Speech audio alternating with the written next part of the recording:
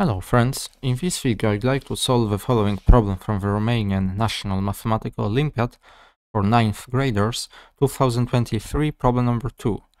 We wish to find all functions f from a set of real numbers into itself such that f of x plus y times f of x is less than or equal x plus x times f of y for all real numbers x and y. So this time functional inequality. Here are my hints for this problem. First, set x to be 0 and find f of 0. Then set y to be 0 and deduce from that f of x must be less than or equal x. And finally, set x to be 1 to show that f of x equals x. And that should be sufficient to finish this problem. So give it a try and I will see you in just a minute. Okay, so here is my solution. As I suggested, let's start with setting set x to be 0. What do we have now? Well, we have f of 0 plus y times f of 0 is less than or equal, well, 0. And remember, crucially, that is true for all real numbers y. Now think about it. Y is arbitrary. So if f of 0 were not to be 0, then we can have arbitrary large number on the left hand side. So it won't be less than or equal 0 every time. The only possibility for that to be true is that f of 0 must be 0. Yes, this term right here must be 0. Okay, now we know something, and let's use it. So now let's set y to be 0. If I set y to be 0, I have the following.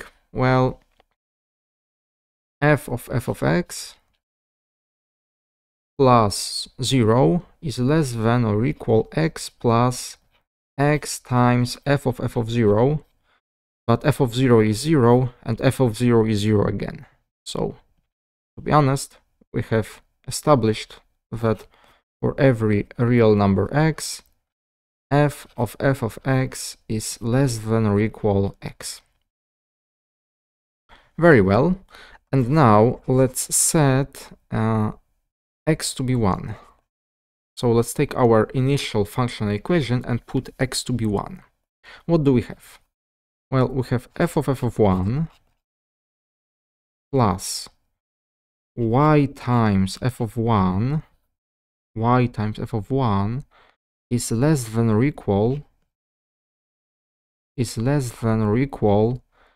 x plus x is 1, so we have f of 1 plus y times f of 1 is less than or equal 1 plus f of y. But f of y, by our condition, which I will mark double asterisk, because my initial condition I will mark it 1 asterisk. By double asterisk, I know that this is less than or equal 1 plus y. 1 plus y. Yes, I'm using double asterisk right here. And now I can rearrange and get y times f of 1 minus 1 is always less than or equal 1 minus f of 1. And notice again, that is true for every real number y. The only possibility for that to be true is that this number right here must be 0. So in other words, f of 1 equals 1. It must be equal 1. Okay. And now, let's take this knowledge and let's use this knowledge, and we have now f of 1, but f of 1 is 1, and again it's 1, so 1 plus y is less than or equal 1 plus f of y. So in other words, for every real number y, y is less than or equal f of y. Okay. Now I will mark it triple asterisk. And notice that by double asterisk and by triple asterisk, double asterisk says that f of x is less than or equal x.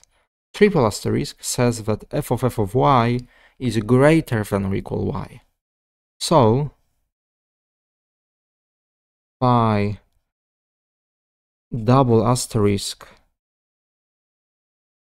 and triple asterisk, we get the following. For every real number x, f of x equals x. It must be equal. Perfect. Now we know very much. And now let's go back to our very first equation.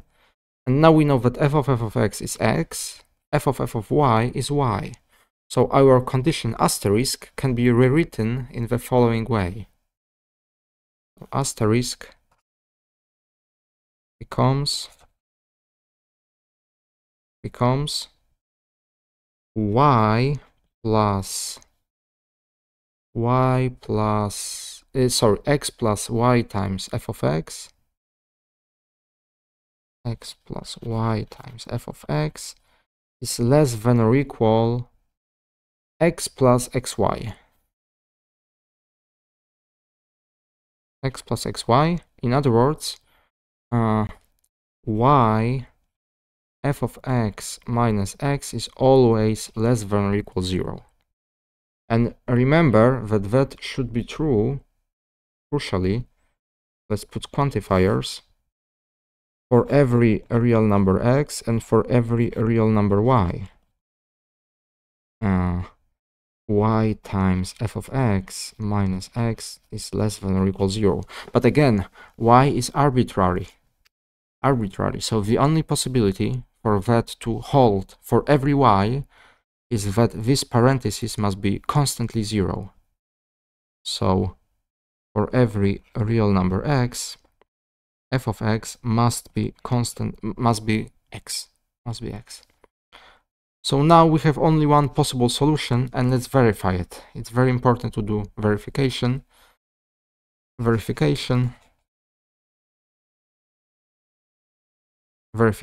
Left-hand side of our equation asterisk is what exactly? It was f of x plus y times f of x.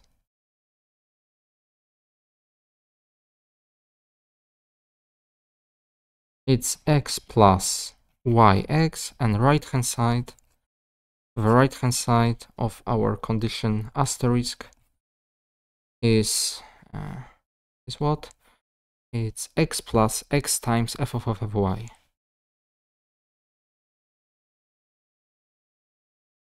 Clearly, x plus xy, we have exactly the same. So the only solution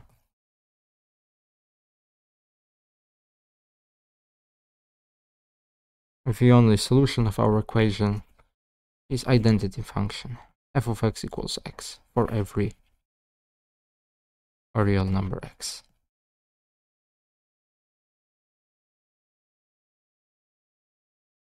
And that's it. That closes our problem. Very nice problem. As usual, Romanian problems from Romanian Mathematical Olympiads are very entertaining, very beautiful. Yes, that's it. Thank you very much for watching. I will see you next time. Goodbye.